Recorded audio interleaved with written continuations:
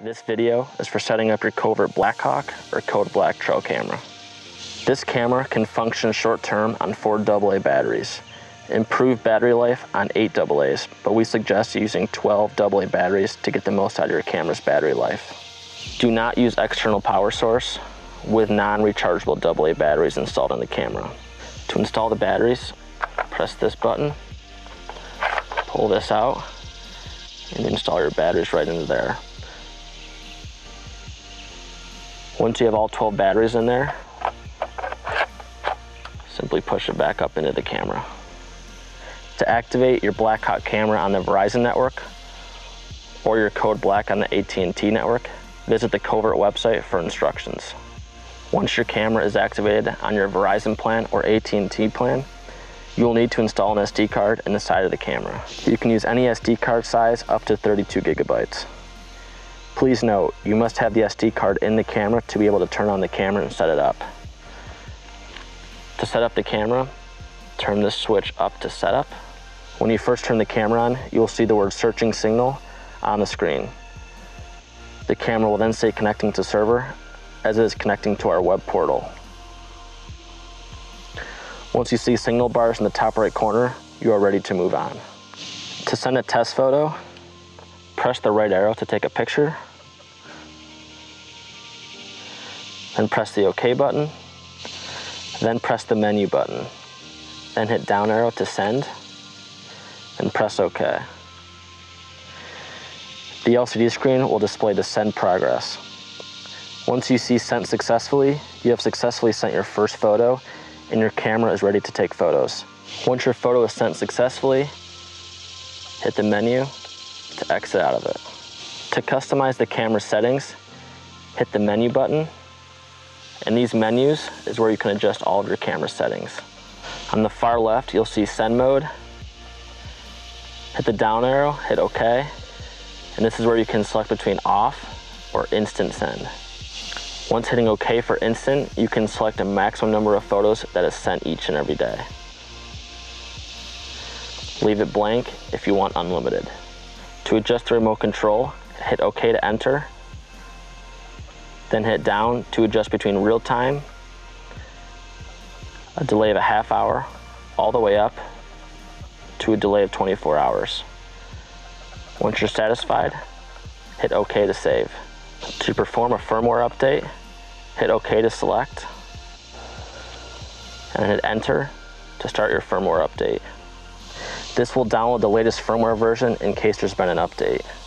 Make sure you hit the up arrow all the way to the top and go to the right to go to the next submenu. Hitting the down arrow to camera mode and selecting OK gives you the option between photo and video mode. You can hit OK for photo mode or OK for video mode. In this case, we'll select photos. Then we hit menu to exit. To customize your camera settings, hit the down arrow and select OK. From here, we have 3 megapixels selected. To change this, use the right arrow. And you can go all the way up to 20 megapixels. Hit OK to save. To adjust flash range, use your left and right arrows to go between low and high. Hit OK to save. To adjust photo burst, same thing, use your left and right arrows to adjust your photo burst. Photo burst means your camera can take 1 through 10 shot burst every time the PR is triggered to take a photo. However, the camera will only send the first photo. To adjust the shutter speed, use your left and right arrows between normal and fast. Selecting a fast shutter speed will reduce the amount of blur on a moving object in your photo. Hit OK to save. Once you're satisfied with your custom settings for photo, hit menu to exit. To change your camera to video mode, select camera mode, scroll down to hit video, hit OK to save. Hit menu to go out. From here, you can adjust video size. You have the option between WVGA, 720p, and the highest resolution at 1080p. Hit OK to save at 1080p. To adjust video length, hit the down arrow, hit OK, And from here, you can choose between 30 seconds, 25 seconds, all the way down to 5 seconds. select OK to save, hit the menu option to go back.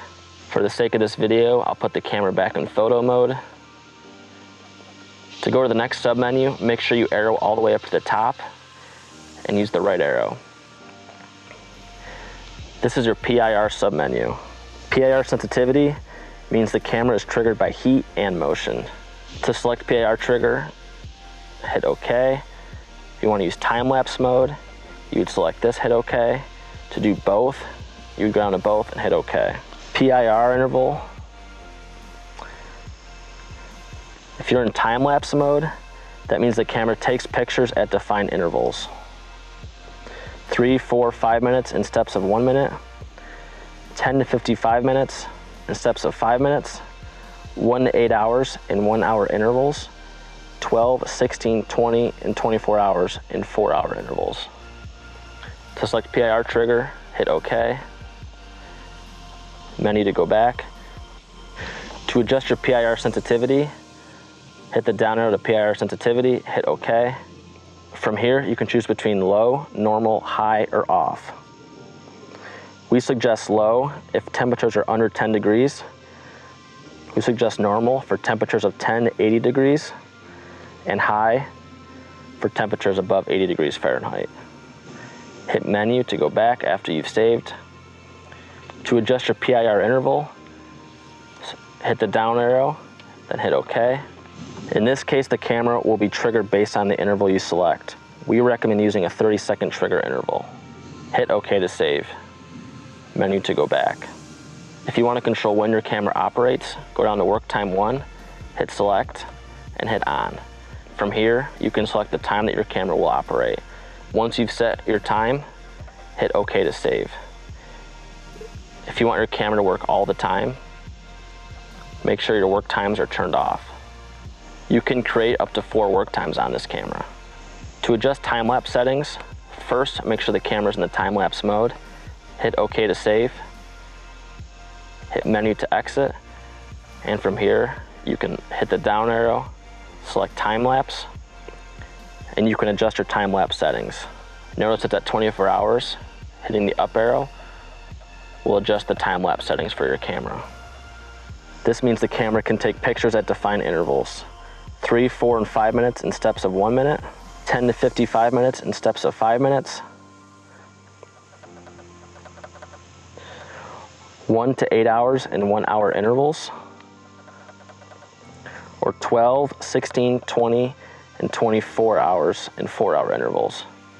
Hit OK to save, and then hit menu to exit. Once you've chosen your trigger mode, scroll up to the top and hit right to adjust your system settings. To set the clock, scroll down and hit enter. Please note the clock is set automatically from the wireless network. From here, using the down arrow, you can choose different date display formats. Once you're satisfied, hit OK to save. Please note the clock will be in military time format. For password, select on and enter a 4-digit code to protect the camera from unauthorized use. Be sure to note the password and store the code in a safe place. It will not be possible to reset the code on your own.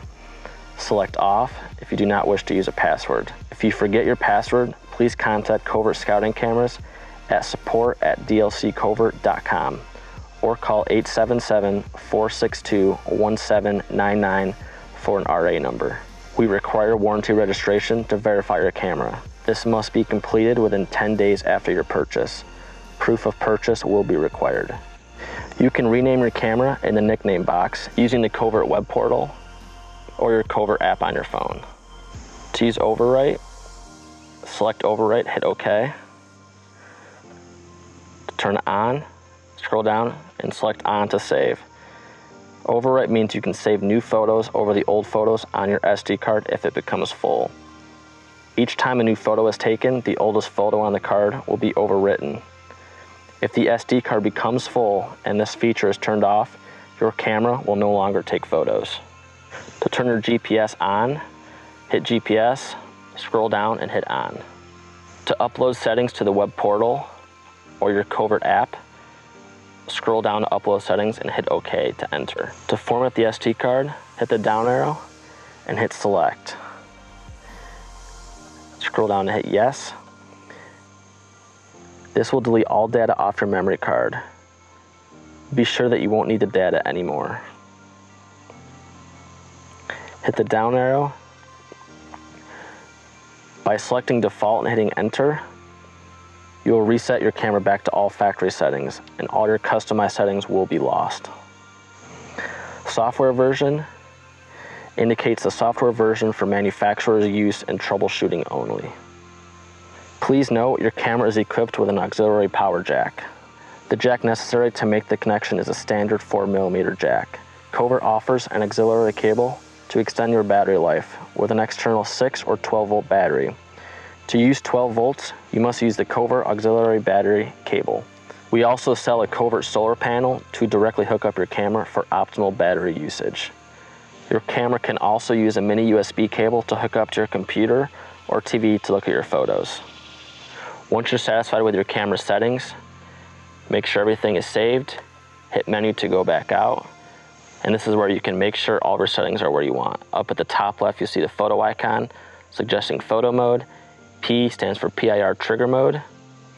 This will be your signal, the amount of megapixels your photos will be in, and how much space your SD card has. Once you're satisfied, turn the switch to on, close the camera, and your Covert trail camera is now ready to use.